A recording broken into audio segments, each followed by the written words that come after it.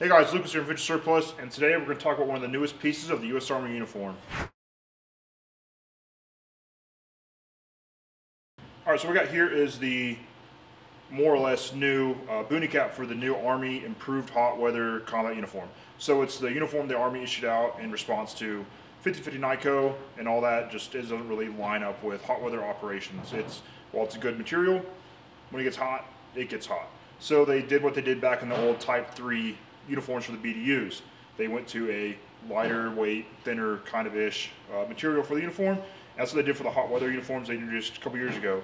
Now they're made of 50, let's see what it was, 57% nylon, 43% cotton ripstop. So it's a little lighter overall. What that gives you is like the drying time is just super fast.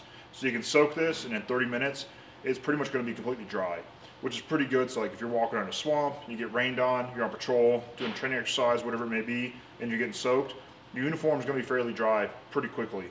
So that's a really good thing. It's going to breathe a little better. It's just everything overall. It's going to wear better on your body. Now these Boonie caps, same material. So Boonie caps, normally you get a Boonie cap and it's nice because their Boonie caps are great for the summer. They keep the sun off your neck, out of your eyes, and just a little more coverage overall your head. That just is a nice thing to have, especially when it's really hot outside. And now with this lighter weight material, they're going to breathe better, they're going to dry faster, and just going to wear easier. So if you're looking for a new Boonie cap, these are definitely one to check out. If you're in the Army and haven't gotten a hot weather uniform yet, make sure to check out everything we've got for that. So hey guys, hope you enjoyed this little overview on the Boonie caps.